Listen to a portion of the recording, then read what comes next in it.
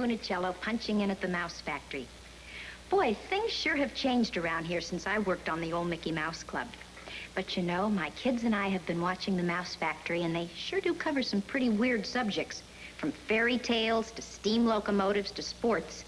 And guess what they want me to talk about? Penguins. Penguins?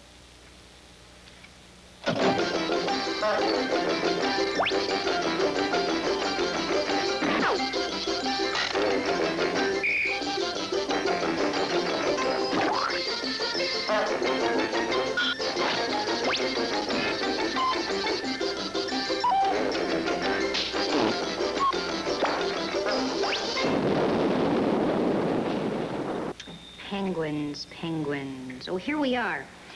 Any of various flightless birds of the family Funicello, abounding in the cool regions of the southern hemisphere, having scaled-like barbless feathers, flipper-like wings, and webbed feet. Well, now we know what a penguin is, but did you know there are several varieties? Starting with the cute little blue dwarf penguins, all the way up to the majestic emperor penguin. The penguin may look like the rich cousin to the duck, twice removed, but he's really got a lot in common to us humans. He's affectionate and he's faithful to his mate. So faithful that the male penguin actually sits on the eggs while his wife goes shopping for food at the nearest ocean. Daddy has to babysit, or egg sit, for 2 months. Like people, love does funny things to penguins, too. Let's watch and see what I mean. 2 months? Okay, now here are some more facts about penguins. Let's see. They lay their eggs in rookeries. They raise their kids in creches. Those are sort of public day nurseries. Oh, I love this part about the penguins.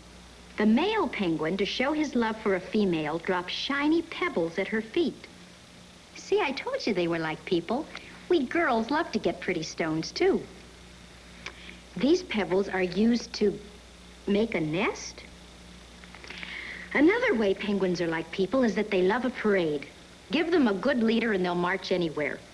Which leads us to our story about an animal trainer named Bring 'em Back Alive Donald Duck, who figured the best way to catch penguins was to dress like one of them. They make nests out of pebbles?